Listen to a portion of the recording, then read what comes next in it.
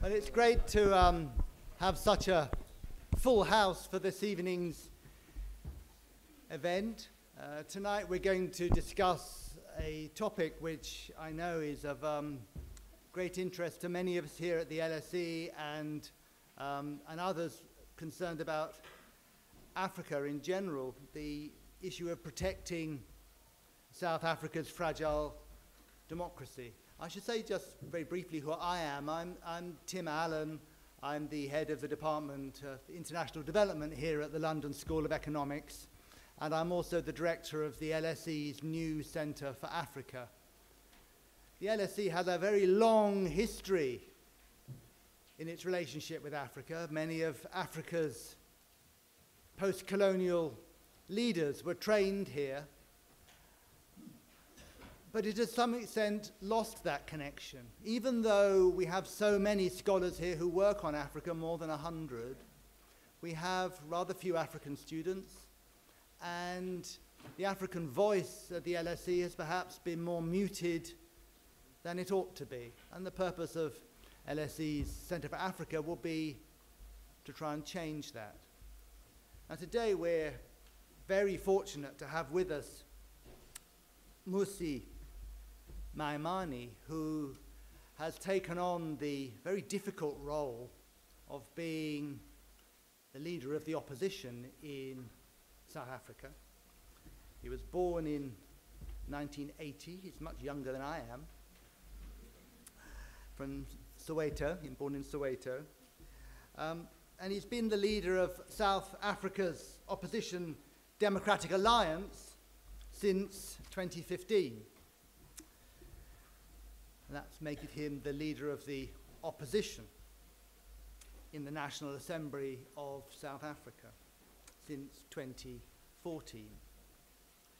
He is the former leader of the Democratic Alliance in the Johannesburg City Council and the former Democratic Alliance national spokesman. He has a very interesting personal background, not least that he has 2 master's degrees in closely related topics, one in public administration and the other in theology. And he might like to explain to us how they're connected and how that maybe shapes his political perceptions and his agenda. As many of us are well aware who work on South Africa and elsewhere, religion is a very important part of African politics. We also have with us today Kate Orkin from Oxford University. She's Peter J. Brown Research Fellow in Global Wellbeing at Merton College. And she is an authority on aspects of South African democracy. She works on drivers of voter turnout in South Africa. And after Mmusi has spoken, she's going to say a few words about her own research, and then we're going to begin a conversation here in the, I was going to say armchairs, they're sort of semi-armchairs, you know, to create a relaxed atmosphere, and then we'll very quickly open it to the audience, and hopefully we can have a very interesting and engaged debate.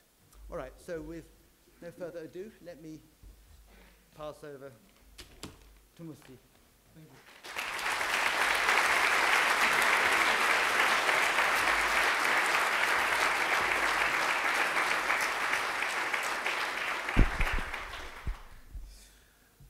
Wow.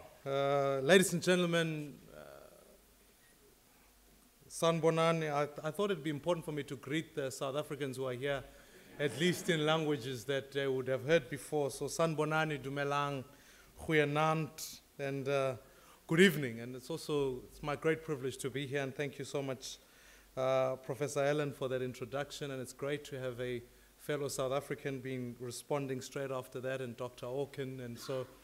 And I want to say that as a South African, it is such a great and a kind invitation for you to have us here tonight. And I get the privilege of being able to speak to you about a very important topic, which is about protecting South Africa's very fragile democracy. And I think in all of that, there's a lot that one could say.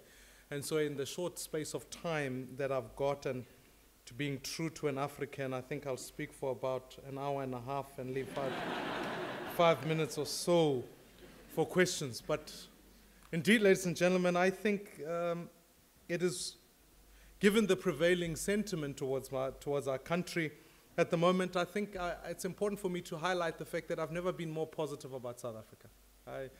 I love the place, and if you've ever visited to South Africa, if you ever paid a visit there, which I hope you have, I'm almost certain you would have been to the cradle of humankind, the place where so many of the oldest skeletons and human species have been found. And I think the lesson in all of that is quite simple. It's simply this, that we've been there for 3.5 million years. We'll certainly will be there for many millennia to come. And so don't, if you like, misjudge us. We will thrive, we will survive. And I also make the point to say to all of us who are here, indeed, we are all Africans.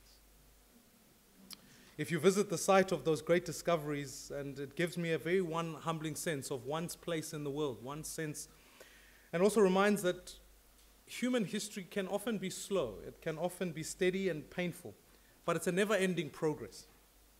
The occasional reversal of this pattern, if we learn the right lesson, which South Africa has always proved capable of doing. I think despite our current difficulties, South Africa is infinitely better than it was 25 years ago. It's a more humane place.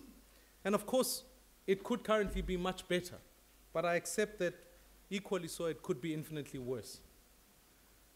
I think as a South African, it doesn't require too much imagination to think about where we would have been had we continued down the path of civil war.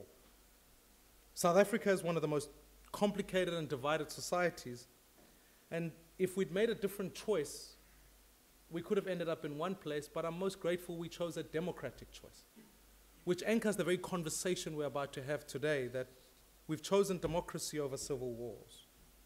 And that's what really makes me positive about the future of our country. It makes it so because I believe that in a short space of time, we've been, in comparison to other African states and many other nations, we've transitioned from a poor, oppressed, and underdeveloped to a wealthy, free, and a democratic country.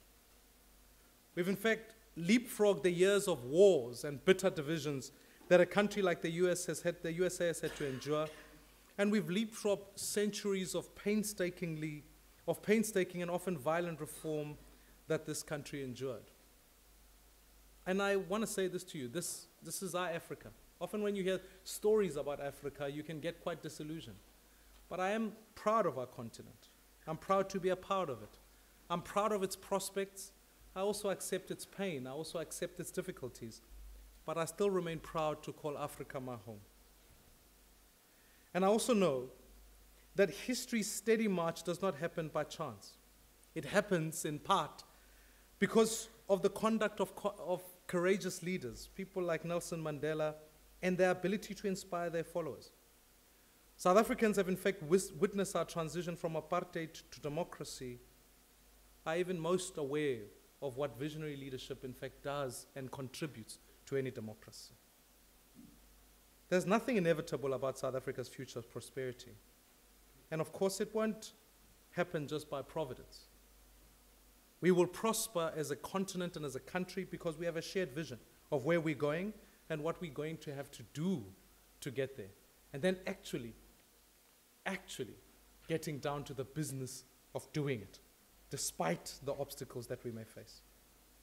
It requires many things, but I can't shake off the fact that the key ingredient to all of our success has to be leaders. Leaders who have a visionary sense, leaders who are honest, who are capable, and who are certainly determined to make sure the project of democracy succeeds. Our future prosperity will be long delayed if we allow any bad leadership and take bad decisions today. So ladies and gentlemen, yes, our democracy is fragile, but it must be protected against all odds with those who are seeking to undermine it for personal greed or in fact to consolidate their power, or very often, as is the case, for both reasons. Not only must it be protected, but it must be built and entrenched so that it cannot be threatened easily again. That's the fire that keeps me awake at night. That's what I go to Parliament for. I know many of you watch Parliament and you think we go there for entertainment. But it's not the case. Because, ladies and gentlemen, like you, I cannot be content with South Africa's current trajectory. I want South Africa to prosper in the long run and prove that, in fact, in Africa, we can have a working model of democracy that can show that we can have a country where my kids, your kids, and generations to come can live in a prosperous nation. A place where we can have shared prosperity and a nation at peace with itself and with the continent. I could spend tonight investing in a history of South Africa. And yes, so much of it is painful. It's a divisive history. But tonight, I would like, if you wouldn't mind, to paint at least our current context and the future that this speaks about. Speaks about what South Africa's hopes and prospects are, and why so many of you must take a closer and a much keener interest on what's happening there. Firstly, our politics have never been more fluid. I think it's never been possible to predict the future of politics, no one can. But in recent years, the one-party dominance of the ANC is something that is relatively, who've now no longer able to relatively predict that the ANC will win without questions. It's not so anymore. Their dominance is starting to be threatened. The ANC has lost its moral ground, the very place they used to occupy, and voters are increasingly becoming aware of the fact that this organization is irredeemable, it is corrupt, and ultimately it's uncaring. It's fast losing its support and the support of many voters who are starting to consider the possibility of voting for other parties as a legitimate method of enforcing accountability. It is a difficult and a crucial step for any democracy, but as someone once reminded me, is that in Africa, at first we must be liberated, and then we must liberate ourselves from the liberators. And therein lies the project that we are engaged with, because South Africans are in fact making that choice. It does mean that the Democratic Alliance, we're starting to win more and more elections. Maybe not at a national level yet, because then I'd have to charge the LSC a lot. No, I'm joking. It's just not. But in major cities and in major provinces, for the first time in this local government, we're about to hold elections on the 3rd of August, and the ANC really faces the possibility of electoral defeat in several of the country's major urban metros. And it is encouraging to see how the simple mechanism of a healthy electoral competition has already begun to shape the behavior of the governing party. The ANC structures in Joburg and in places like that have started to turn their back on their leader, Jacob Zuma, simply because they are aware of the fact that South Africans are not going to allow them to have Jacob Zuma being foisted upon them. They want to demonstrate themselves as separate from the rest of the party, which is a very important thing, because can you imagine if a structure of the party was telling that it's turning its back on its leader right in the midst of an election, tells you that the ANC is feeling profound pressure. Secondly, I think our constitution is working.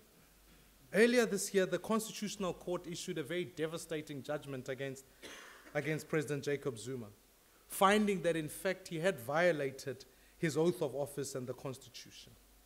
It was the case that was pertaining to his upgrades to his private homestead for the president at the public purse's expense, you know, the famous swimming pool becoming a fire pool, and in fact, his deliberate efforts to avoid being held accountable for that abuse. It was a profound judgment. And the real test of the country's prospect is not that it easily adopts a constitution, as we did, but whether that constitution has got checks and balances and work to hold those in power to account, and it matters when the rubber hits the road. And in this particular instant, it worked profoundly well. As the Chief Justice Mogoeng so scathingly in his judgment against the president said the following words. He said, "The Constitution, the rule of law, and accountability is the sharp and mighty sword that always must be ready to chop off the ugly head of impunity from its stiffened neck." That, in one sentence, is the project that the Democratic Alliance is trying to entrench in South Africa. So we are engaged in a wonderful, fascinating, and incredibly important project in the southern tip of Africa, to prove that it is, in fact, still possible to build a prosperous, mature democracy in the context of massive constraints, including centuries of racial divisions, massive unemployment, and a faltering economy. We know how unlikely the odds are, but we want to prove that it's possible, and I think it is. I mean, just for you guys, you can recall that last year, if you were a betting man, you certainly would have never bet on Leicester winning the league. To quote Nelson Mandela, it always seems impossible until it's done. Let me now turn to the complexity of building and entrenching democracy in a context with several big constraints. I'm sure many of you have got your copy of Why Nations Fail, something of a how-to guide to build a fragile democracy. You'll know that it's absolutely critical in the book, and it highlights the nature of institutions. This point is also underscored in a follow-up work by Fukuyama's Origins of Political Order and Political Decay. And really by institutions. We refer to things like, we not only just refer to things like the Independent Revenue Service, we mean all those legal and constitutional mechanisms that are in place to limit the power of the executive. That there must be the rule of law, an independent criminal justice system, both prosecution and judiciary, the strict separation of powers, and as the Chinese war between party and state, a free media, an unfettered political organization, a muscular legislature, and so on. These are key institutions that, as a politician in this arena, I absolutely agree with the nature of this framework. However, what the theory consistently ignores, or at least grossly underestimates, is the role that leadership plays in building institutions. That the quality of leadership is the defining variable for young democracies, and ultimately it's the quality of leaders within those institutions that protect a fairly fragile democracy. In mature democracies, even if bad leaders get elected, they soon get ejected, or at least they are rendered lame ducks by parliament or by their courts. America's institutions are strong enough to ensure that even if it does happen, and heaven forbid, that Mr. Trump does get elected, any effort to upend the US Constitution will be blocked. The constitutions must always be stronger than one personality. But in young democracies like South Africa, where personality and big man politics is often still very powerful, this becomes a different picture. It has to take visionary, big picture thinking to understand that leadership in a fragile democracy is about building social and political capital. It's about offering a unifying vision of the future that motivates citizens to aspire for something as a country, to work towards something. And that is not based on old divisions. It's the policies of addition rather than those of division. You need a cadre of leaders who have the moral compass to put the country ahead of themselves. Otherwise, the result is a slow descent to kleptocracy. You also need leaders who accept that there must be checks and balances on power, and that the exercise of power must be dispersed in different centers, so that no one power abuse can be able to undermine those institutions again. I think as students of economics, you'll immediately spot the problem. If leaders are required to set up their very institutions that ensure that their power is limited and diffuse, there will be very few incentives for any leader to ever do that. Unless the voters hold that leader accountable, there's no greater incentive to reform than the threat of electoral defeat. Very few leaders have the qualities of our very first president, Nelson Mandela. He understood the imperative of building one nation from a deeply divided part. He understood that in order to build political capital and legitimacy for the new South Africa, he had to entrench the culture that it's institutions of the state that are there to serve the public, not the political elite. In fact, Mandela himself understood that even in a court, he may not even agree with the judgment, but he would subject himself to it. It is, in fact, when you think about South Africa today, a very romantic idea, and where, in fact, the president and the cabinet love to flaunt the outward display of power and really have perfected the art of subtly eroding the power of these institutions. We all see the risk the risk looming of a king of shell states, in which power is exercised as theater, merely to perpetuate the image of power. Behind the dark tinted windows is just a hollowed out, parasitically corrupt mess. This problem of leadership also captures the fault at the heart of our Constitution, which is in fact a great document as it is. It gives enormous powers to the executive and to the president in particular. It is a constitution authored for a president of the caliber of President Nelson Mandela, and I don't really think the authors of our constitution foresaw that a dishonorable man like Jacob Zuma will one day arrive as president of the country. And we've learned the time-honored lessons that a constitution should be framed to withstand the worst leaders, not just assume the best. So for example, the president, not the legislature, is given the power of appointing the National Director of Public Prosecutions. And in fact, who would have guessed that within a decade of President Mandela's retirement, South Africa would today have a president who's facing well over 783 charges of corruption, money laundering, fraud, and racketeering. I mean, in that context, it would be improbable that that same president would suddenly be able to pick the National Director of Public Prosecution who would prosecute him. It's tantamount to asking a Tsotsi to pick its own police person. For those who are not South Africans, the word Tsotsi means criminal. Thought I should help there. But President Zuma has systematically led an assault on our democratic institutions during his term of office. Much of this assault has been aimed at keeping himself out of court and in fact out of prison.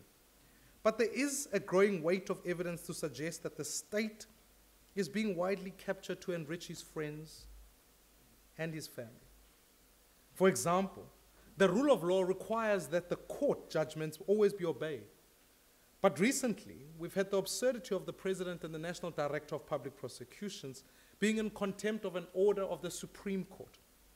The head of the specialist investigative unit called the Hawks in South Africa, who's also appointed by the President, certain Mr. General Burning Ntlemeza, recently said, literally without a hint of shame, that an adverse judgment is merely the judge's opinion. As journalist Sam Mkokeli has argued, the appointment of completely incompetent and obviously unfit people to positions of great responsibility is no mistake. It is a deliberate ploy to subvert the public service so that the master's will may be done. That, ladies and gentlemen, I believe is an assault on the institutions right up close. And by state capture, Jacob Zuma is still reversible in South Africa. Some institutions, and most notably the judiciary and the public protector and advocate Thuli Madonsela, have shown remarkable resilience and independence, despite all the efforts to rein them in. And recently, the Constitutional Court in a landmark ruled that the Independent Electoral Commission had failed to meet all requirements of holding a free and fair election, giving it 18 months to comply fully with that constitutional ruling. So we know exactly where the weak spots are coming from. And we will be monitoring the forthcoming elections to ensure that there are no irregularities. And that, in many ways, is part of the job of ensuring that we can safeguard our democracy. Because I think, ladies and gentlemen, in the end, the most important check on power is, in fact, the voters. And being the leader of the Democratic Alliance gives one a fairly unique perspective. We are no longer just a party in opposition. We're a party of government in a metropole and now in 30 local municipalities in South Africa in 4 provinces. The governments we do run, we won with every slender majorities that have been since built up through a hard slog. We know who our masters are in this instance, and it's every single voter and every single complaint, which I often have the personal duty of receiving them in the middle of the night without any thanks, but we recognize that that is absolutely important. It is a fundamental point of democracy. That's why, and therefore the question is, why do incumbents and those who hold political power have weak incentives to curb their own excess, build a state, and deliver to the voters. It is exactly why. And well, incentives in a democracy are called accountability. And accountability is enforced only through the ballot box. The prerequisite for any successful democracies is that voters understand that they can and they must use their power, the power of their vote, to dish out punishment to those who are corrupt and choose a new government. And that's why I believe I still remain optimistic about South Africa, for that's where our greatest hope lies. Now let's consider, in fact, some of the constraints to successful democracies that literature identifies, specifically in ineffective state and in a fragile economy. It is often a common feature of young democracies, especially in societies with high levels of poverty, that the capacity of the state to actually deliver on its mandate is quite weak. Here, I believe the DA is showing to the people of South Africa what is possible by building a capable state where we govern, and even at provincial and local level. We do this by rejecting the politicization of the public service that has come to define the ANC, and by giving public employees positive motivation centered on excellence and service to the public. In short, we are working to professionalize the public service. All employees in whatever field want to be part of an organization that exudes a sense of purpose and excellence. We want to make it clear that we want to deliver the best services. We want to be the friendliest, most responsive, and most professional civil service. We want all DA politicians and all civil servants in DA governments to follow the ethos that says, we will serve the public, and the public does not serve us. And we do. I mean, my sister works for the police, just as a side issue. And often she even has to fight for little things, like getting toilet paper in the bathroom where she works. These are small things that don't exude excellence in the public service, and we're working hard to ensure that that becomes a place, an ethos, and a culture in the governments that we run. We do focus on rooting out corruption and throwing open the doors and windows of government with total transparency about expenditure of public money and awarding of contracts. We are the only government, for example, that has passed legislation where we govern to ensure that people who work for the state don't benefit from businesses that do business with the state. This is a conflict of interest and is often the root of so much corruption in South Africa.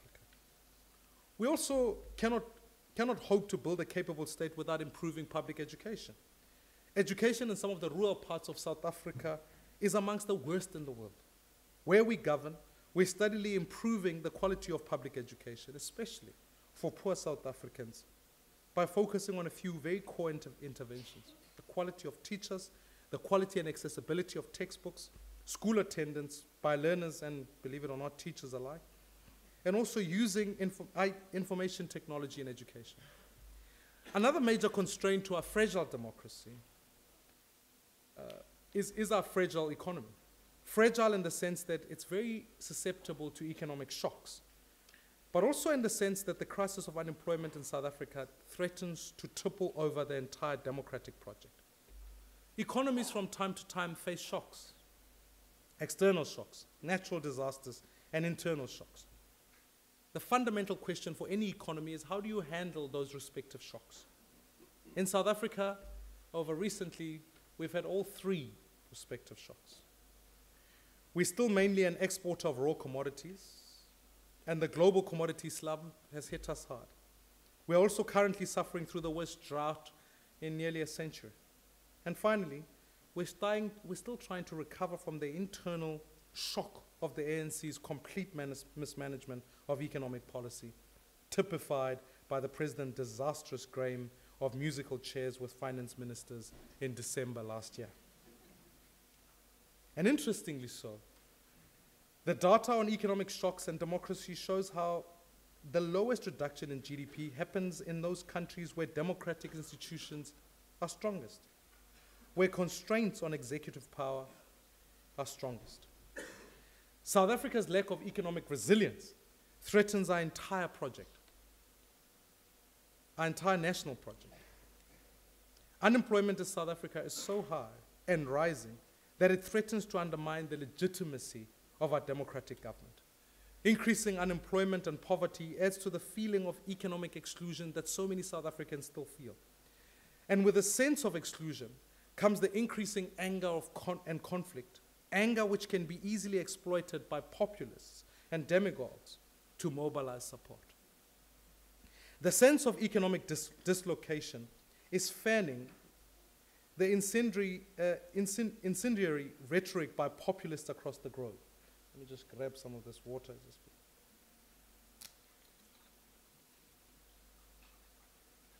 Sorry.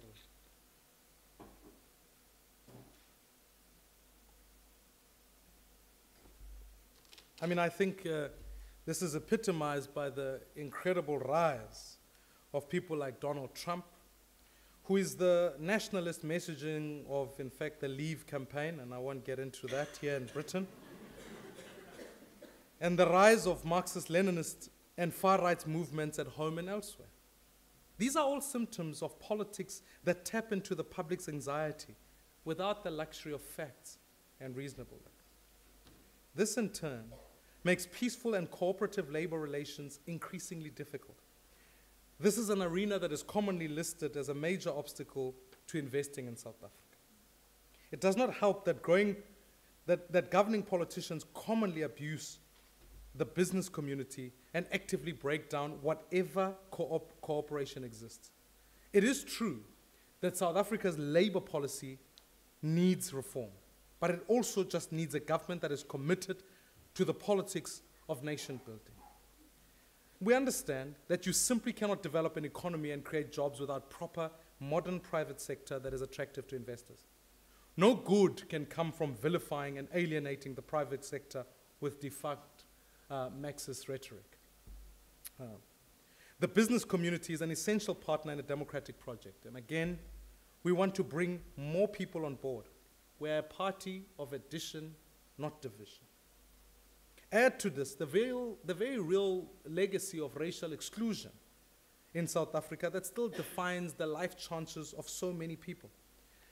In simple facts, the face of poverty in South Africa is still black, and that economic opportunities and participation is still very skewed on racial lines.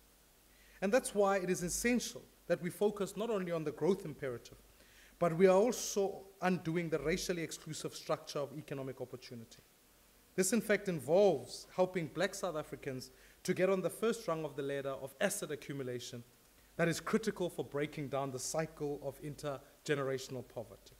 It's what De Soto wrote about and what was tested on a small scale in South America.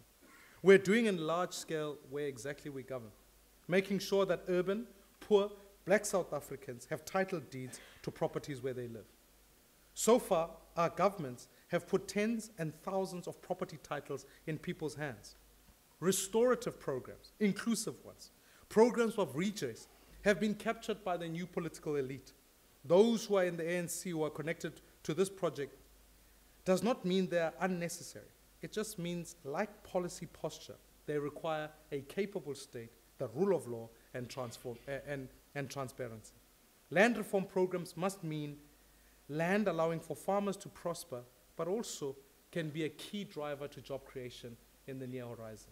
I mean, for me and my hope, my personal story is, I'm a child who grew up in Soweto. We didn't have much under the apartheid government. Yet, post-1994, we were able to gain title to our own land.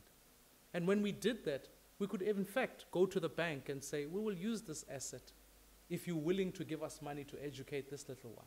So I'm grateful today I have 2 master's degrees, but it is a function of having those particular assets being put in the hands of ordinary South Africans. So where the DA governs, we are in fact trying to model a vision for South Africa by building a much more inclusive economy that extends opportunities to black South Africans, and that, in fact, that economy that is more resilient. And again, the link between these 2 factors is unavoidable. New investment is attracted to legitimate governments, where the rule of law works, where corruption is minimized, where the public service is professional. It quickly becomes a virtuous circle that results in unemployment being significantly lower where the DA governs and economic growth being significantly higher. So ladies and gentlemen, We are in fact trying to diversify the economy by attracting investments in places like green energy, agri-processing, tourism, and manufacturing. We're trying to build closer economic and trade links with our member states and other African states, especially in the SADC region, following a trend in favor of greater integration and unity across the globe. And except perhaps here in the UK, where I sincerely hope the public will choose unity with sovereignty over isolationism. It's not a campaign message.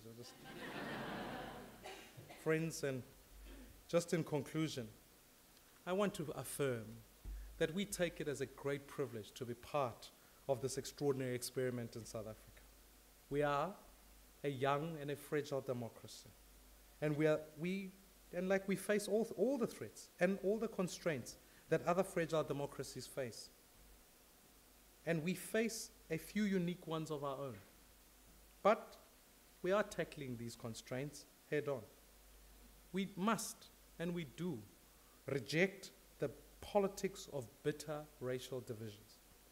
We reject the idea of achieving change through violent means. We believe the most powerful weapon is still the ballot. I am giving my life to building a nation that is united, that is prosperous, that thrives under the rule of law with a capable state and a growing economy. The battle to maintain these principles is a never-ending one, but we know there is so much at stake. This is our democracy, and we'll fight to keep it both from kleptocrats and ideologues. We're absolutely devoted to modeling that alternative where we govern, and by winning more municipalities through peaceful, democratic means, which are always the ballot box. That is, in fact, the purpose of our everyday effort. And increasingly, and I'm glad to say this, that many more South Africans are receptive to our message. And that is why, ladies and gentlemen, I'm more optimistic than ever before about the future of our country. And I believe it is indeed the best way to safeguard our fairly fragile democracy. I want to thank you so much for your time. Much appreciated.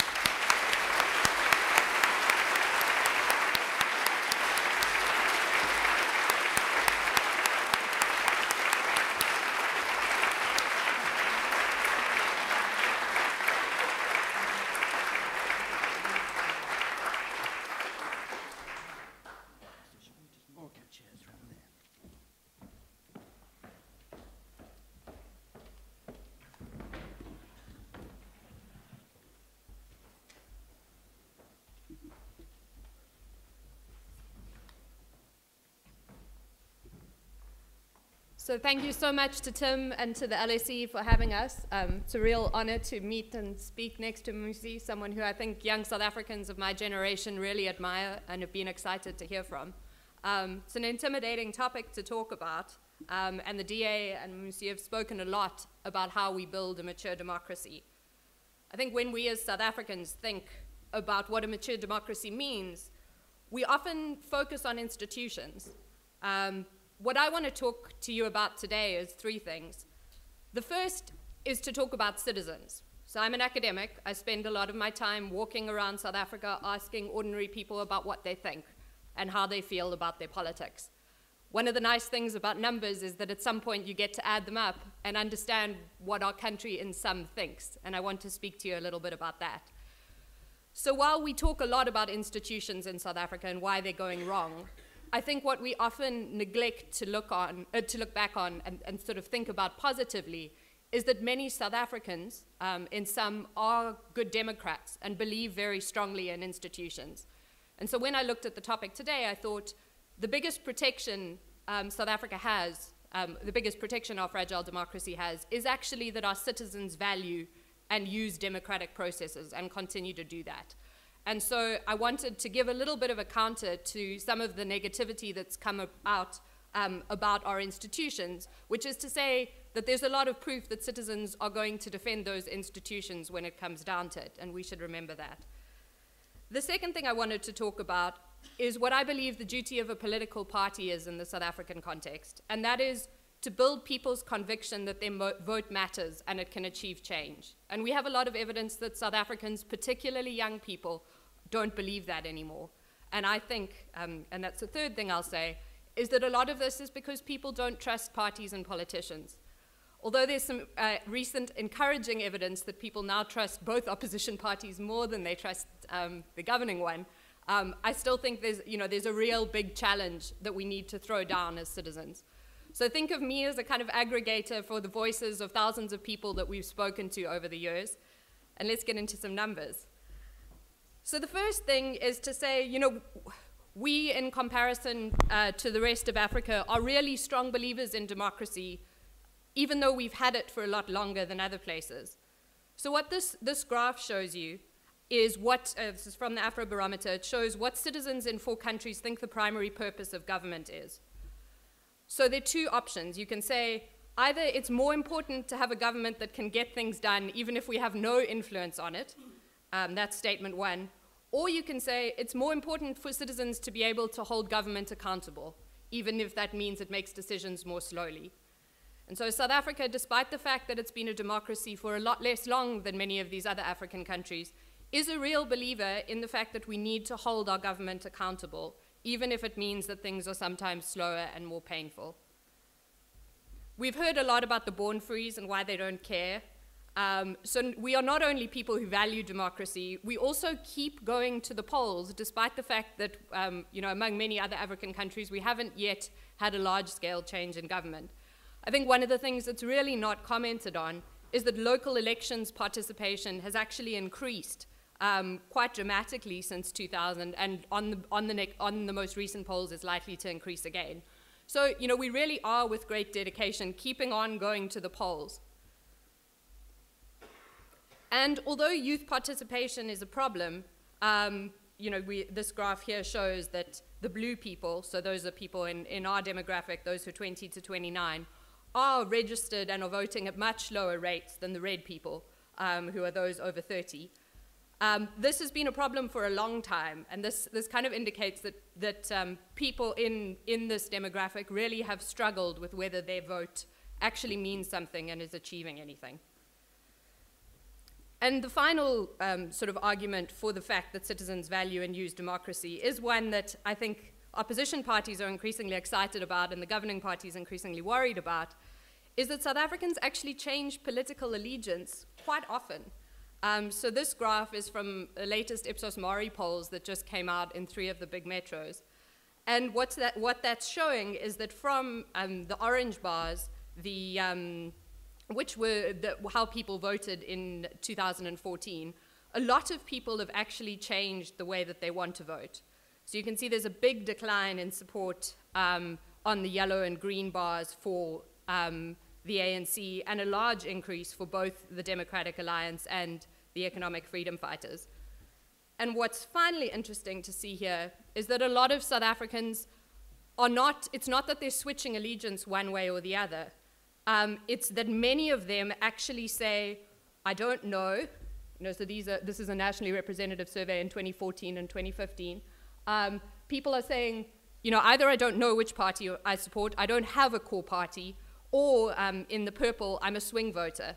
And so that actually adds up to almost 40% of our electorate do not have a core allegiance to one or another party. So I think what that's saying is that many South Africans are kind of coming to the table of democracy. They're voting, they're turning out in both local and national elections, and they're taking the time to engage with political parties and really think about who they want to support. However, I think the big thing that I showed you on those first graphs is that one of the big groups of people who don't believe that are young people, and they're registering and voting at much lower rates than other people are. And what our research starts to indicate is that we really are not, or have not since the beginning of democracy, taught young people about why going to the polls matters. So we did some research in Johannesburg over last autumn, and we spoke to 3,000 young people, and we had a conversation with them, a 30-second conversation. So we took 3,000, we broke them in half. With half of them, we just did a short survey, and with the other half, we gave them a short message about why they should be registering and turning out to vote. And what this graph shows, so we gave a number of different messages, which are, we gave all sorts of different topics. But basically it shows that a simple 30-second conversation with a young person made that young person 6 percentage points more likely to turn out to vote than if that conversation hadn't happened. So that's a surprisingly large result for a very short conversation. And what was surprising to us is, we then asked, has anybody had this conversation with you before? And although these were people in Soweto, so it's one of the most highly targeted and politicized areas of the country, very few of the people that we spoke to had had that conversation with a parent, with a politician, with anybody. Nobody was speaking to young people about why their vote counted and how they could use their vote to make a difference. And so I think although older people really believe, are really going to the ballot box and are turning out and believe that democracy matters, young people haven't learned that. We're not teaching them in school. And they really are ripe for that kind of education. And then the final point I wanted to make was also from a survey that came out recently. And this, in comparison to other African countries, basically shows in sum that people do trust the electoral process. They believe their votes are important. But they're very dissatisfied with democracy, and they often believe that whether they vote doesn't make a difference, and that all parties are the same after the election, so that voting is pointless. And I wanted to ask a couple of questions in relation to the speech that was given, to ask why voters should think any differently from the perceptions that they've given to pollsters. What is it from the DA's perspective in particular that means that the Democratic Alliance or other political parties should be trusted? And so I had 3 questions in direct response to the speech.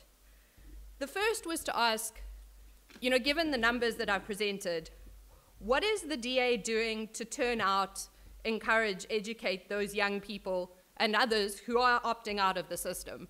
A controversial perspective might suggest that a smart strategy for a political party is just to turn out your base and avoid the young, angry voters who might do unpredictable things to your polling numbers.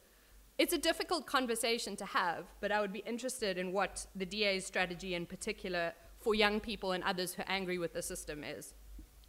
The second question, and I didn't show these numbers, but a lot of the success that's come out for the DA and other opposition parties in the polls has been in urban areas. So the polls that came out that I just referred to were in PE, in Johannesburg, in Tshwane. A lot of people say the DA doesn't win in rural areas because at core it's not a social democratic party, it's a liberal party.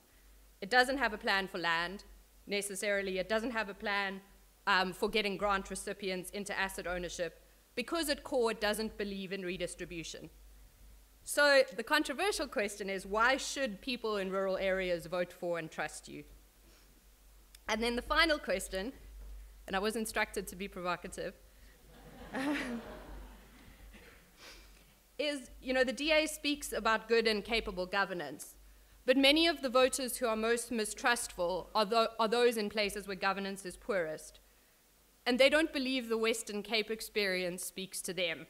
I spent 2 months in Thohoyandou in Venda last year, and I can understand why. What does the DA have to offer in terms of governance lessons for places that are patrimonial, corrupt, bankrupt, and lack skills? What plan does the DA offer those sorts of municipalities? So with that, with those 3 questions, I think I'll throw down and we can start the conversation.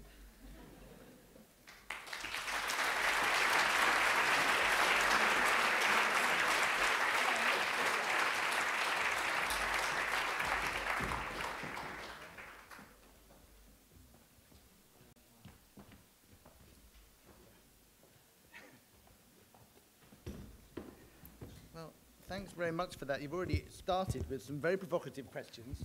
It doesn't feel like an armchair conversation at all. I'm glad I'm sitting between you. And then you have to ask her a really provocative question as well. I think I will. Yeah. All right. Yeah, now you're on. Yeah. All right. Thank you. I find that very insightful and very consistent with certainly our own internal polling that we're starting to see. Can everyone hear me okay? Yeah, I think it works. Is it? Yeah. Put your hand up if you can't hear. Yeah, no one.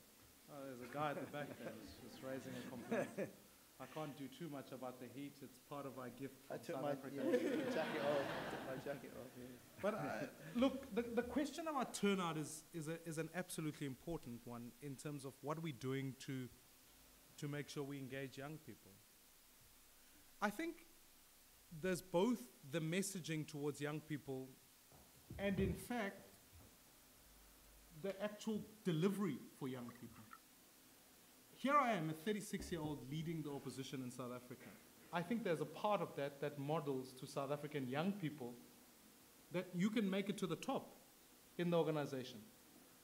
And Jordan, who's right here, is my chief of staff. He also is a member of parliament in his own right. He was the youngest MP for a stage when he started off. Indicates the fact that young people can join our organization and get to the top. So there's a part of us that's saying, look, we don't pay lip service to saying young people can lead one day. We actually do put material opportunities for them that they can exploit. But the second issue is the fact that part of what's been a challenge is that I agree with you, political parties have an element of pragmatism to it. It's not that we fear what young people are going to do, it's that at this current stage in time, they represent a small percentage of people who are registered to vote. So when you go and invest significantly in people who are not registered to vote, they can't vote when they get there anyways. So the better question perhaps will be, what are we doing to make sure they are registered, which is the first piece of work that we've got to do, and we're doing quite a bit of work. What platforms do young people find themselves in across the country? And we have a much bigger mass mobilization on the ground than we've ever had before. It doesn't discriminate on the basis of age. It goes out house to house to make sure we can meet as many people as possible. But I think as a party, we're fairly innovative about what we do online, on social media platforms, whether they be Facebook, Twitter, and all of that kind of stuff. And I do my own tweets just because we don't even use, it's a crucial tool for me to engage young people. And they say some fairly worrying things to me, but you've got to, you've got to take it and live with it. It's part of the accessibility that we give to young people. Could we do more? I completely agree with you. We could do more. And certainly it'll be a project that I'll be engaged with between now and 2019 to make sure we are at universities, we're at colleges, we're at schools, to make sure we engage young people. Your second question about our growth being primarily in urban areas and not, one, there is a really genuine pragmatic reason to that. Urban voters read newspapers, they engage media, so it makes it easier to get your message to them. Rural voters are in sparse areas, so you need the manpower to be able to walk to get to them. That's the first thing. The second thing is South Africa has a cocktail of traditional leaders. So you've got kind of like Republican in a governing sort of way, and traditional leadership on another end. So I'll give you a very practical example. Sometimes I go and I meet traditional leaders who say to me, yeah, Mr. Maimane, we take your message, we agree with you. Can you come and speak to our people to give them T-shirts? I said, of course, I'll happily do that. And then the traditional leader, when I walk away, says to me, says, but Mr. Maimane, I want to remind you that in a few weeks' time, the president will arrive here and give me an ML500 vehicle. You're never going to match that. So you're up against patronage in those communities. I haven't given up hope, though. I think we are growing in those communities, certainly in rural Transkei. When you get there, the issue here is that if you can govern a city in a province, because of remittances and just the way the basics provincial economics work, you govern well in a city, you provide opportunities for more people, that message gets to rural communities in a very effective way. So yeah, it might seem like it's too long, but it is an important strategy to demonstrate in government what you can do. And I think on the policy discussions, I don't often, because I think even the conversation about land reform is a different one, because I think particularly in rural communities you find that people live with traditional chiefs who eventually tell them that, look, how can we, the disbursement of land often is in the hands of the traditional leader. So even if our policy is to focus on individuals and say to them, let Makumalo or the lady who lives in that village own the land, it becomes very difficult in a world where sometimes traditional leaders take control of that. So it can get very tricky. But in this instance, I think it's about reach. It's about access to those voters. And quite frankly, when I look around, in a world where even the person who's living without land, the one appreciation they've got is the fact that they are without work. And I think the election, certainly between now, this election more critically, and the one in 2019, will be just on three things: jobs, jobs, jobs, if I could say it that way. Because I think that's going to be the key focus going forward. Look, your third question about the fact that many people say the Western Cape experience doesn't speak to me, actually maybe is linked to the second question. The experience, the understanding of constitutional framework in South Africa sometimes is not something that we can take for granted. So often, I'll arrive in Thohoyandou and the people, which is another province, well, Limpopo is another province in South Africa, so totally different from the Western Cape. I get there and the people say to me, Mr. Maimane, why don't you come and deliver for us first, and then we'll vote for you. And therein lies some of the dilemma, because you've got to say to the voter, no, you've got to vote for me first before I can deliver for you. So, and then the other thing is that people give us the reflection, but you care about the people in that province. And we kind of go, if you vote for us here, you can taste the difference. So we've got to do a lot more, whether in schools, whether in entrenching constitutional democratic processes, in educating people about how, in fact, the machinery of the state works and what it does. But I also do think that it should not be presumed. I mean, I think, what do people go to the polls to express? They go to the polls to express a number of different things. Some of it is history, some of it is identity, some of it is the fact that they've had contact with somebody who comes from a different party.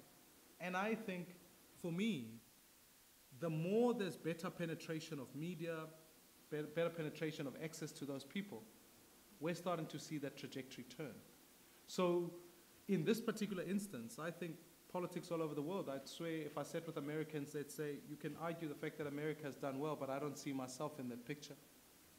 What cannot be debated currently in South Africa is the fact that many people are saying, we were promised much in 1994, we started to make progress, and now, in fact, we're starting to see that progress being undermined. We're without work, and we've been disappointed by the ANC. One of the best things, and I know you didn't ask me this question, but one of the best things that's happened to South African democracy at the moment is that once you include the EFF, it's introduced a very profound sense of choice. It says to people that the previous choices were like apartheid or freedom. That's not a choice. Right? So it's natural that you pick one. But today, I think people are going, wait, hold on. I can choose between the ANC's model of governance, which is corruption, patronage, or I can choose this party. I can choose the DA, clean government. Already we're seeing a lot of unrest in service delivery protests, which I'd like for you to comment on as to what do they mean in relation to voter turnout and participatory democracy. But without doubt, the people of Wani, which is a community in Limpopo, the same province you referred to, have taken to the streets to say we have a dissatisfaction with the ANC. And one of the things that was most encouraging for me is that those same councillors then picked up the phone, called me and said, Mr. Maimane, we're sick and tired of what the ANC is doing. Would you be able to come and see us? They are in a rural community. They are in the same climate that I've just described. So I do think the biggest introduction that's happened to South African politics in the last while is that there's an introduction of choice, and that choice is no longer black versus white or black party, white party. I think now, more succinctly, people are starting to go, it's a choice between the ANC versus the DA. And the only card the ANC plays and wants to keep playing is to say, but no, it's a choice between black and white, which is becoming less and less true. So perhaps maybe you can assist in the question about how do we incorporate the discussion about service delivery and where that goes? That was your provocative question. Oh, no. It's actually quite a gentle one, I thought. Is there I thought so, but if you want me to provoke, I'll get onto it just now in a moment. Is it, so in response, Yeah, I think you're on. yeah, okay. So, what does protest mean? I would say two things.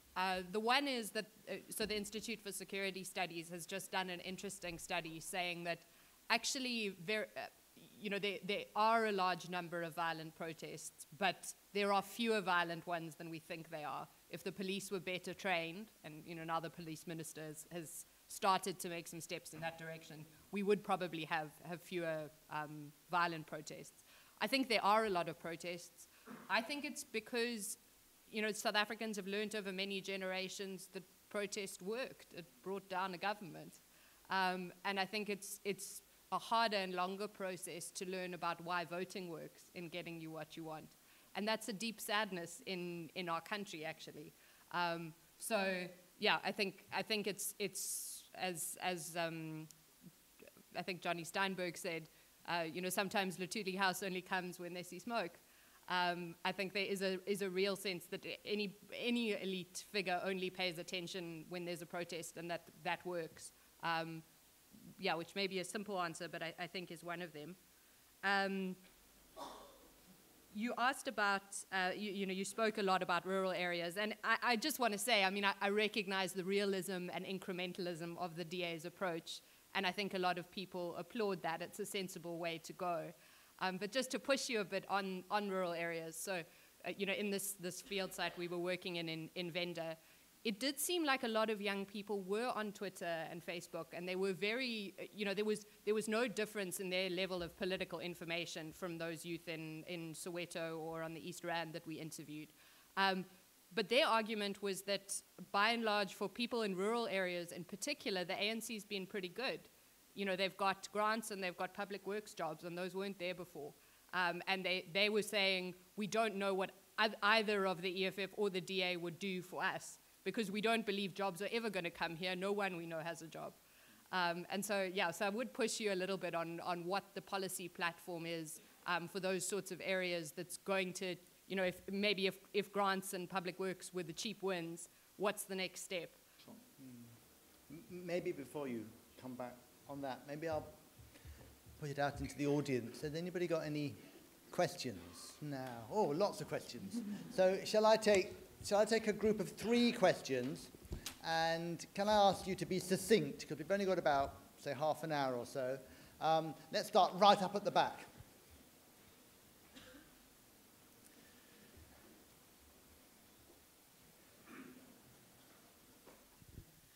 Hi, I'm a master's student of Department of Management. My question is to Mr. Mmusi Maimane, that you mentioned somewhere in the speech that politicians who were liberators of South Africa, the nation had to be liberated again. Can you hear me? Can you just say it again? Okay, you mentioned somewhere in your speech that politicians who were liberators of South Africa, the nation had to be liberated again, has to be liberated again. Okay. Liberated twice, yeah. Liberated from the liberators, was that the phrase? Yeah. Okay. Yeah. So how would you make sure once you are in power, your party is in power, that the politicians would not make the statement which you just made? Yeah. So how will you stop yourself from becoming corrupt, just like the people who Yeah. Is that right? And have I summarized? Yeah. Yeah, and my second question is to Dr. Kate Orkin and Mmusi Maimane as well. That when you say fragile state, South Africa, which is South Africa, what would you, do you mean because of the corruption and less people are showing up at the polling booths? Is it because of that? Or do you think it is susceptible in future, in coming years, to getting authoritarianism? Getting, sorry? Authoritarianism. Authoritarianism. Yeah.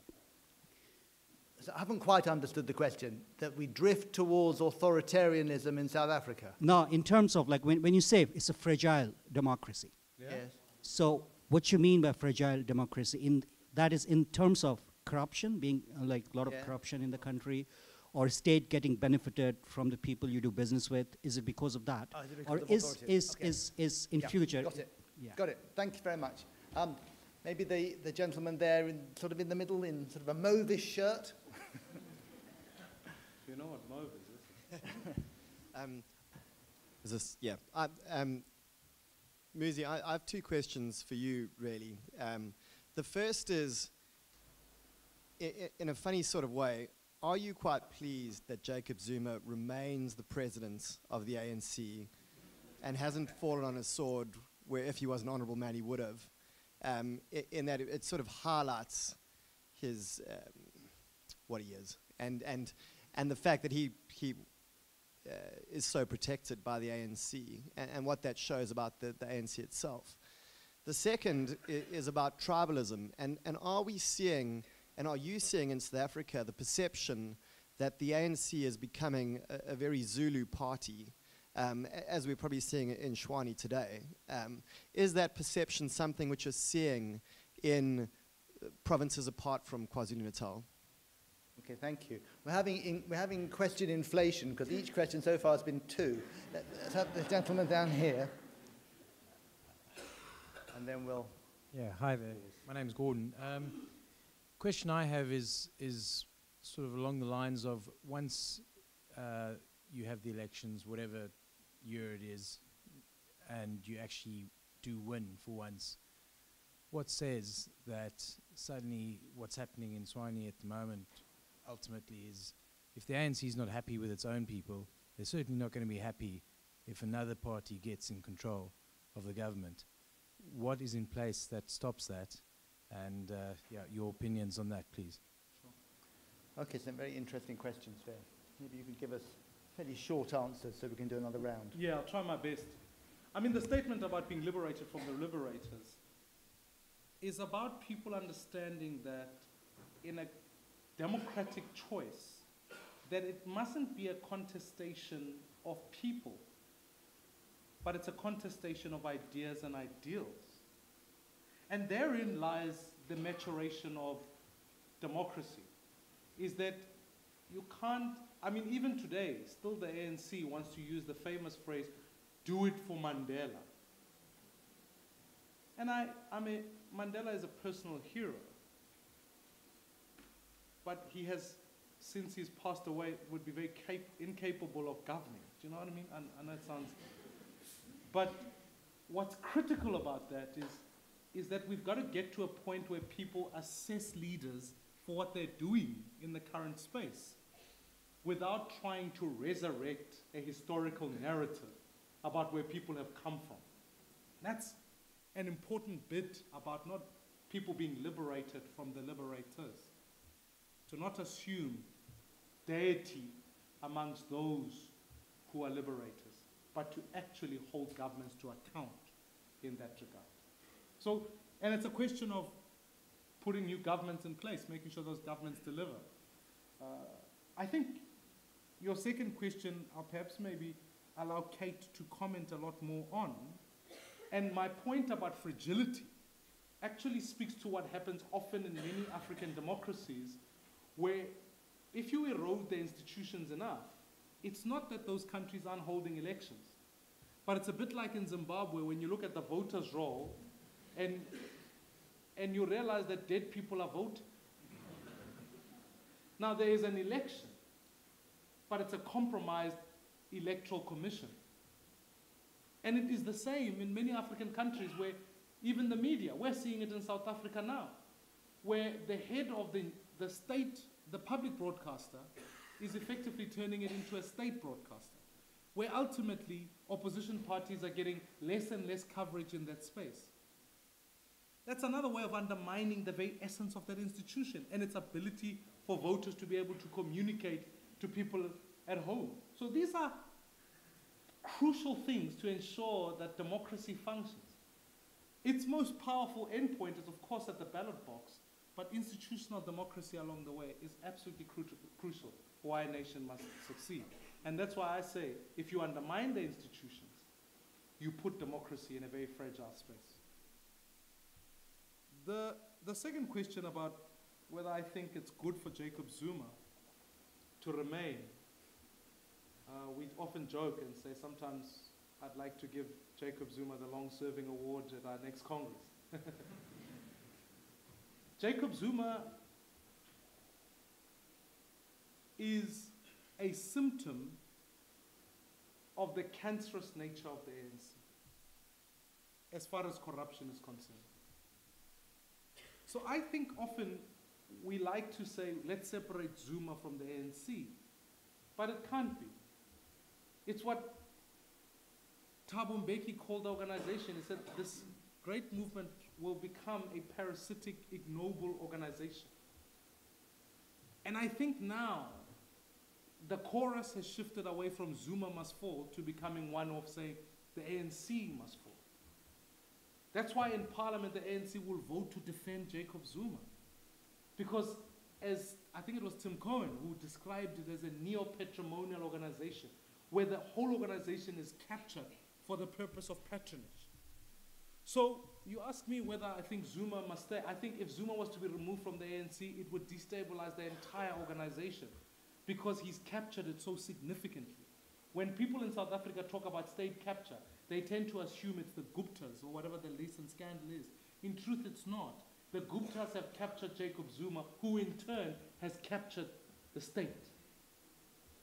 And so it must be a removal of the whole if you are going to deal with real transformation. And that's why I am convinced the ANC is irredeemable and no leader who will rise up within the ANC is able to rescue it from himself.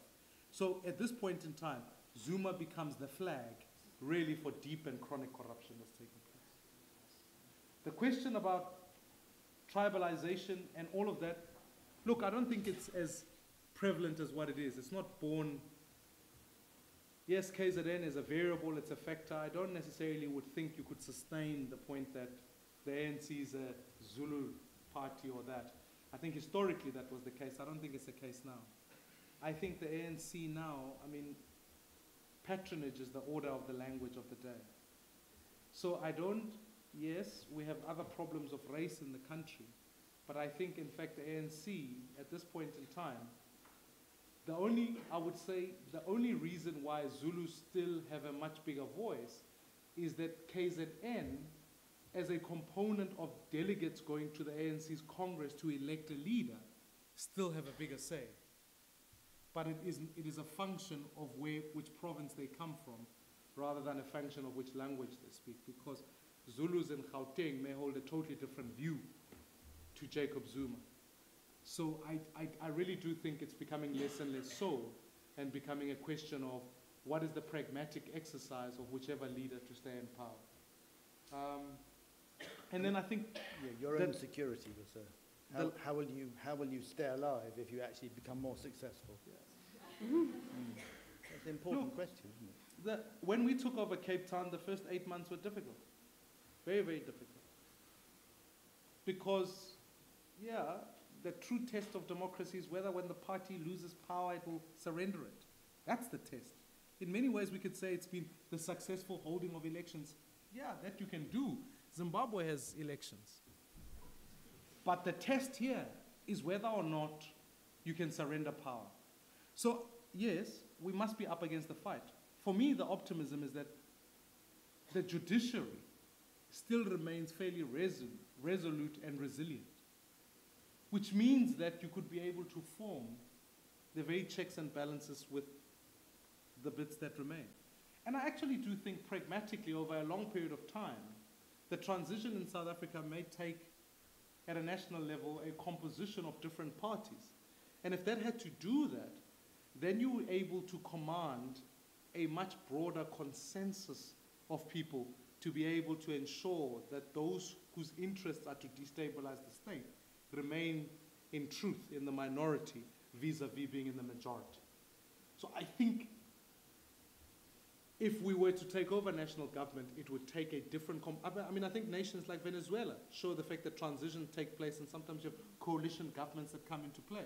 When they do that, they have then the consensus of many people in that nation. And I think as South Africa's prospects is that people are coming on board. And I think, you've got to fight for the first number of months because it's not a straightforward thing. The bureaucracy has had cadres who come from the ANC. So often it becomes about job losses for those people. But you've got to keep understanding that that's why I wanted to speak tonight extensively about the role of institutional democracy and building that capable state so that any transition in government doesn't follow that you've got to replace the entire state, that you just replace the political party in charge and with another one.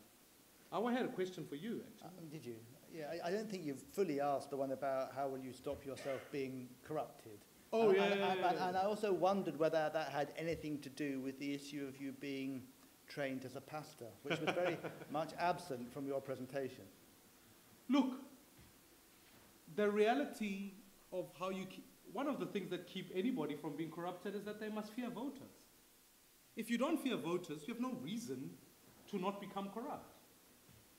And from my point of departure is that A, the DA is quite deliberate about separating party and state, so that you don't weaken institutions by pulling people from your own party to protect you. That's the first thing. The second thing is we've got legislation that makes sure that you can't do business with the very state that you are in charge of. So I would be breaking that first law before we get to corruption. Thirdly, and I think it is the point, if you feared voters and you understood that any semblance or any form of corruption would result in them voting you out, I think your behavior and your position towards them changes. And we've seen that successfully in the metros that we've governed, in Cape Town, and the mayors that we've elected there. They all understood that they fear the voters, therefore there can be no room for corruption. But also personally, it's a personal conviction. I have seen the devastating effects of corruption. It empowers the few at the expense of the many. And yes, I can't sit here today and say, given the excess of power, that power does not corrupt. But I think the most crucial thing is to subject yourself to institutional democracy, and that even sometimes when you say, there are things in our own party I wish I could do, because I'm the leader of the party, I wish I could just, at the strike of a pen, say, that person must do this and that person must do that. I wish it was so simple, but because even in the DA there's institutional democracy that makes sure that there are checks over me and its leader, that even though sometimes I don't agree with those institutions, I subject myself to that. So it's going to be critical that we institute the same model in government when we do, so that in fact my accountability does not lie to the party, it lies to the voters and the institutions put in them in the state. And what was your question? My question to you is, as one who studied much of African democracy, the role of the ICC, there was one of the things that happened in South Africa, was the fact that the courts found that the South African government had erred in allowing Omar al-Bashir to leave. Now, the ICC, South Africa is a signatory to it. Do you think, and often this is the accusation from the ANC, it's not mine, that the ICC is a racist organization, it's anti-Africa, and it must prosecute the apartheid government first before it can prosecute any other African leader? I'd be interested to find out from you whether, what do you think of that? That could be a whole lecture, couldn't it? But, well, the International Criminal Court came into being because African governments signed and ratified the statute. To a very large extent, despite all the rhetoric from the Africa Union, it's an African court, even has an African prosecutor. Most of the referrals to the International Criminal Court have been by African governments. I mean, the Bashir case was from the Security Council, but most of them are from African governments. So I would see it in a different way, maybe in taking a more macro picture of things. I've worked in Central Africa, mostly in Central Africa, since 1980, a very long time, and I've seen some really terrible things. I would say, actually, far worse things that ever happened in your country.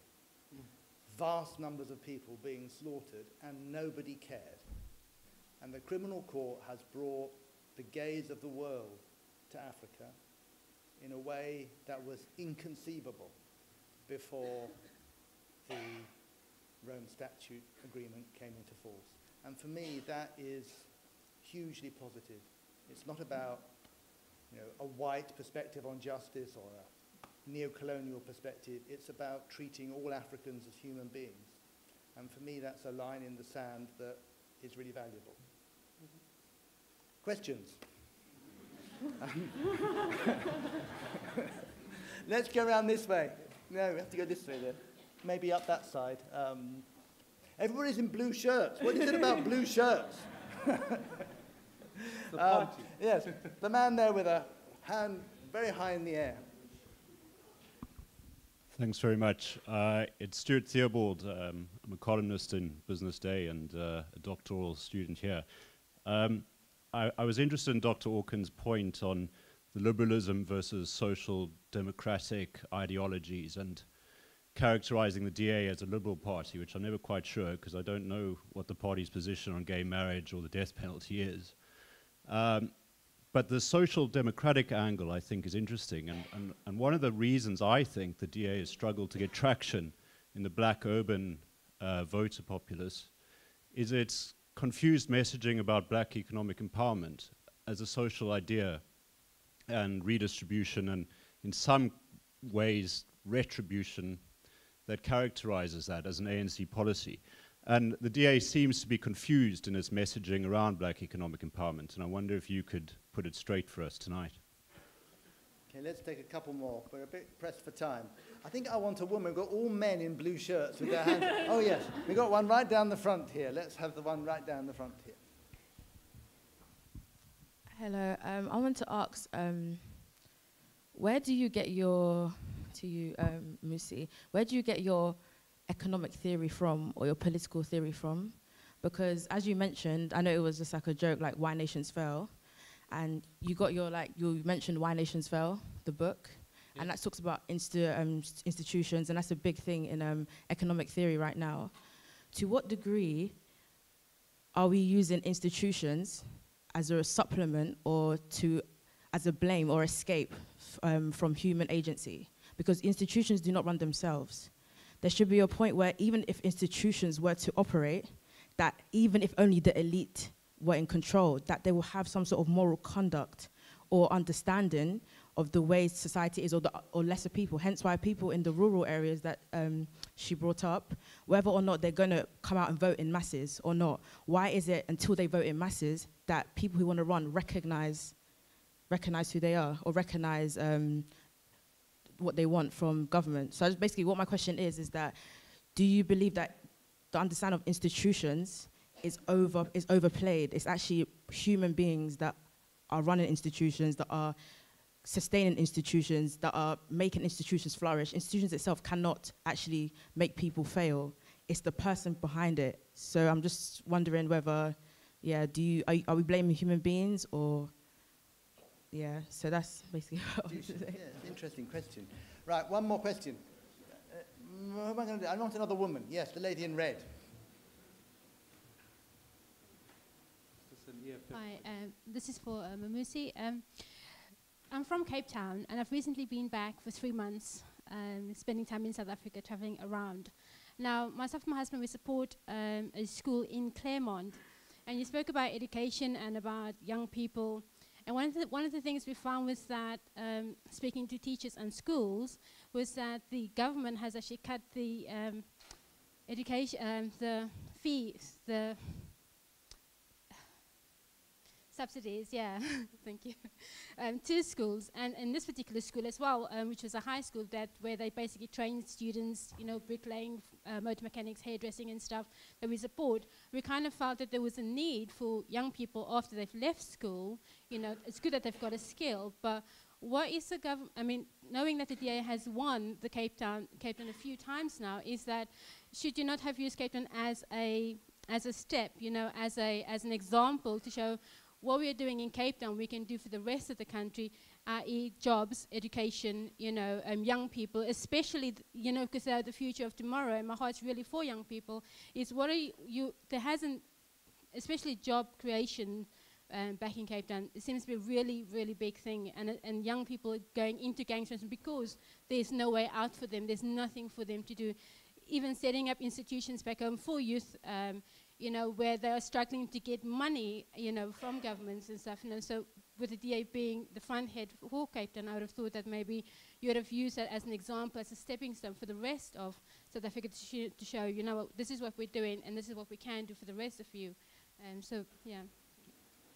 Right, I think we're going to have that as the last question for the time being. Probably we're going to have to, we're at 8 o'clock already, and we're all very hot. So rather than asking you to respond, Kate, do you want to say anything here? You had a question that was sort of posed to you. Do you want to sum up everything so far? No. there was one though. Yeah. So you asked, do I think South Africa is a fragile democracy? I would say absolutely not. I think it's one of the strongest democracies on the continent, and yeah, my work definitely shows that.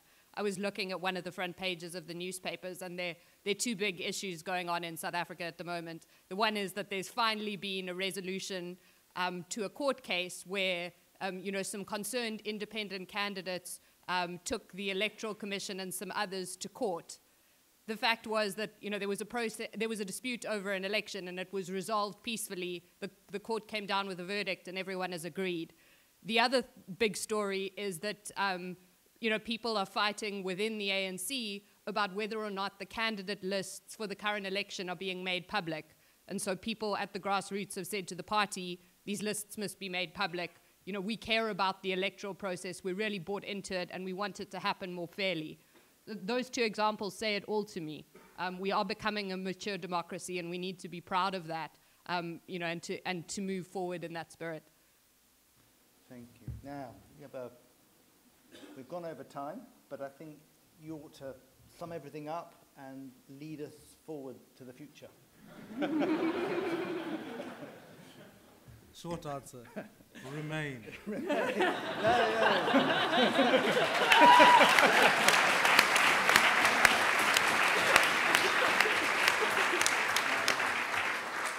Look, I think there's some very important questions. I think the first question that you put, I think we come from a very strong liberal tradition, upheld on the rule of law, the rights of individuals. I don't think there's ambiguity in the party about the rights of gay people. It's not even something we put up to a choice vote. It's something that is enshrined in our constitution. And so there's no debate about the issue. I think it's something that is upheld. I think your second question really about BBBEE is that there's no debate in the organization about the need for redress. There's no debate in the organization that still today the proxy for disadvantage is still race. And I made the point quite clear, the face of poverty still remains black. There's no debate about that. So if you're going to then attend to that, is that if you're going to go, one of the things that we did when we went to Congress last year is we adopted values. And we said the values of the organization must be based on freedom, fairness, and opportunity. The second conversation about fairness is an acknowledgement of the fact that South Africa is still largely unfair on the basis of race.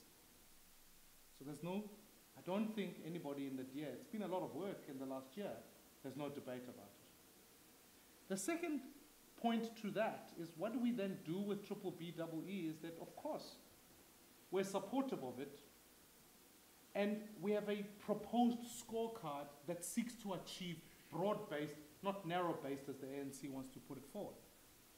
So on a broad-based score is that we've said, yes, there must be a component of ownership and equity. There's a debate, there's a conversation about, nobody's questioning that.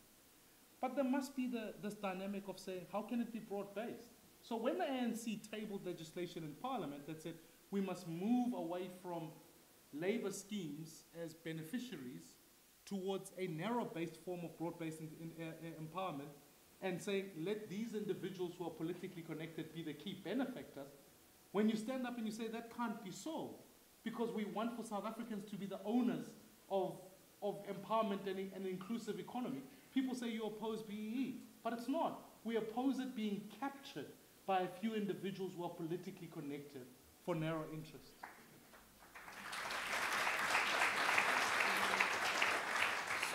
So yeah, it's been a project that we've had to do. And of course, along with that, we give points allocated towards how do you do enterprise development.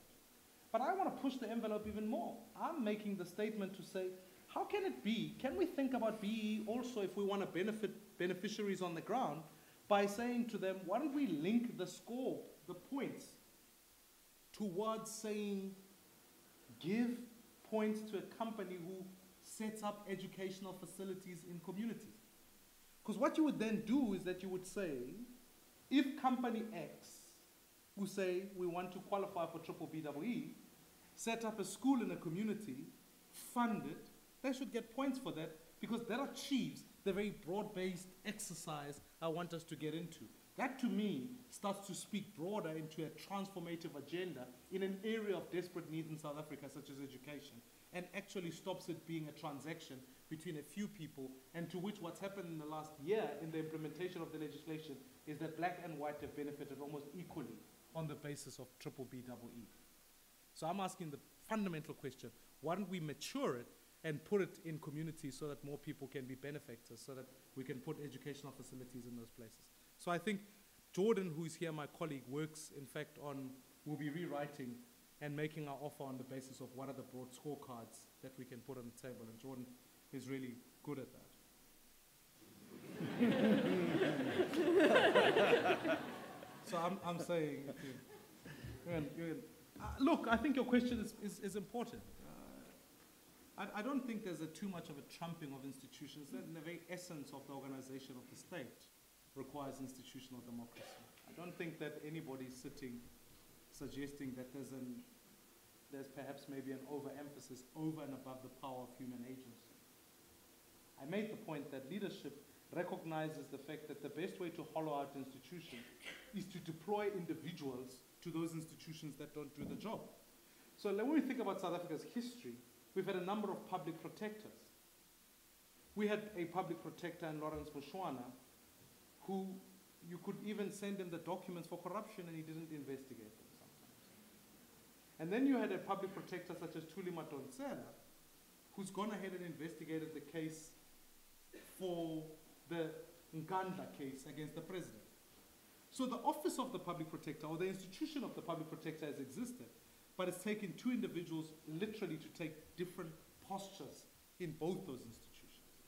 So yes, I agree with you completely that individuals who put in those institutions agree, and I think Max Weber would agree in institutional capacity, that yes, you must send, the error that South Africa did is to adopt a policy position by the ANC called cadre deployment, which meant that you could hollow out those institutions by deploying people whose first loyalty was to the party rather than to the state or to the people of the country. So, to sum up, maybe my response to your question is to say, if you want to have a sustainable institutional democracy, there can be no doubt that building a capable state requires that you train up your bureaucrats so that they can sustain the state beyond any political turmoil that may take place. It's the success of nations that are on the rise is the fundamental issue.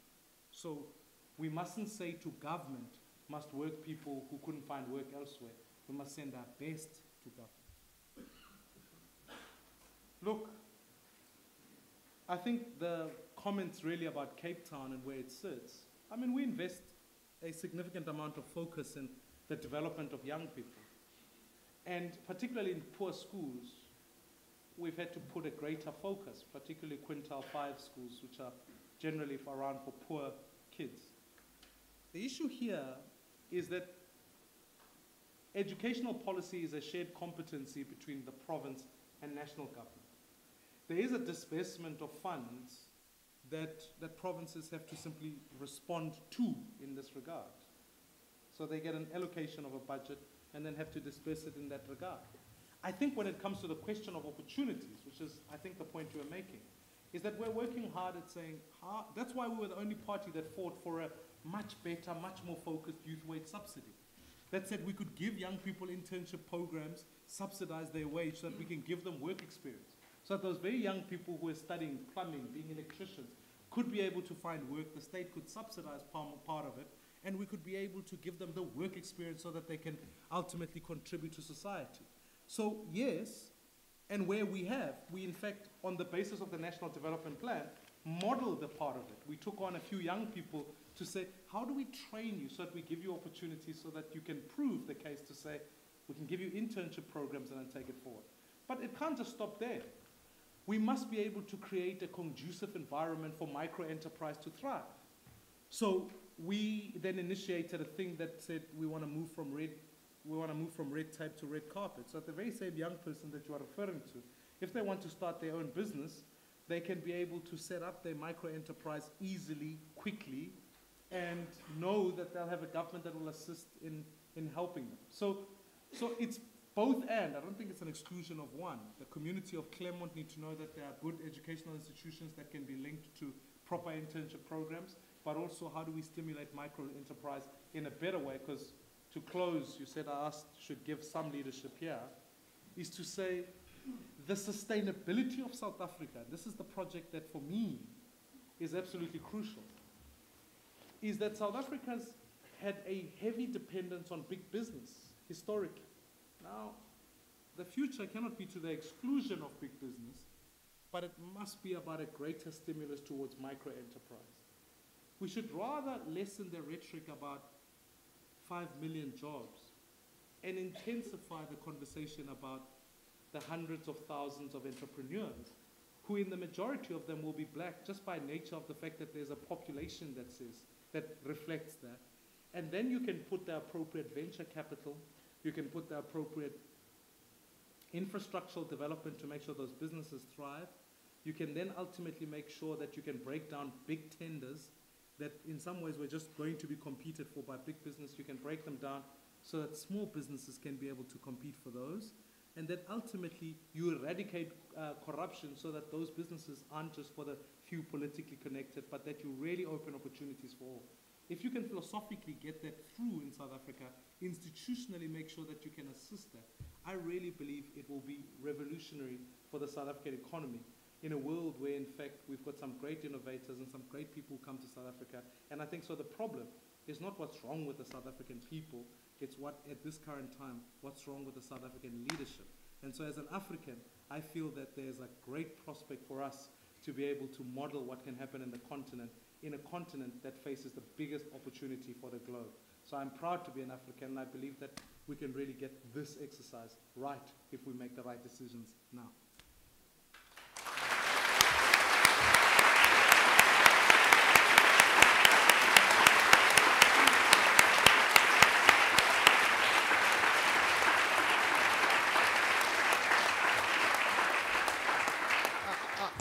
I can't resist asking a final question. I was told that I got a note here saying that I should ask at the final question, what would you vote if you were British in the referendum? But you've told us, so I'm going to ask you a difficult question, partly linked to the fact that we have Nelson Mandela over there with an LSE baseball cap on. Nelson Mandela is reported to have said that if Steve Biko had lived, he would have been incorporated into the ANC. Would Nelson Mandela vote for you?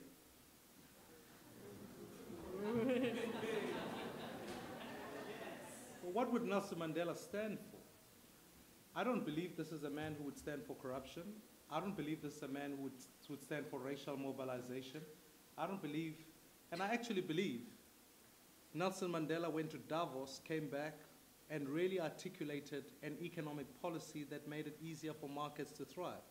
The only place where those values exist today are in the DA, no longer in the ANC. So I am convinced Nelson Mandela would vote for them.